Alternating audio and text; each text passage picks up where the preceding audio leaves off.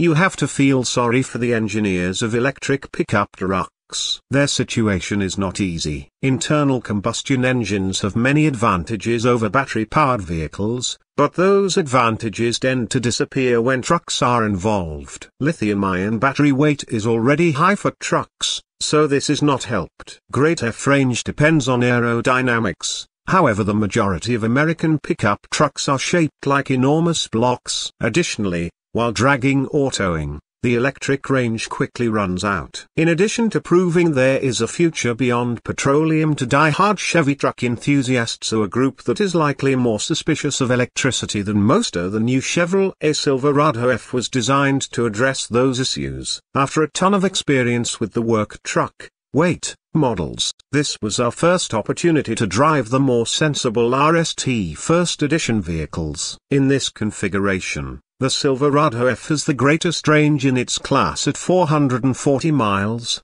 incredible power and torque, and a towing capacity of 10,000 pounds. Yes, and it accomplishes so with range reductions that Chevy says are comparable to those of a gas-powered truck. On paper, it looks really amazing. It's almost $100,000 price tag, which has already been deducted, is never justified in reality. Furthermore, I doubt it convinces truck guys and girls that they can switch to all-electric vehicles. When it comes to construction alone, the Silverado F is more intriguing than its Ford rival, which has been a crosstown competitor for years. The gas truck base was modified to allow the F-150 Lightning to run on batteries. However, the rival to Chevy's architecture is not fully unibody, like most automobiles or the Honda Rigger line, nor is it body-on-frame like most trucks. Instead, the Ultium battery from General Motors is integrated into the vehicle's floor and structure. We in Detroit have taken to calling this configuration Ultibody,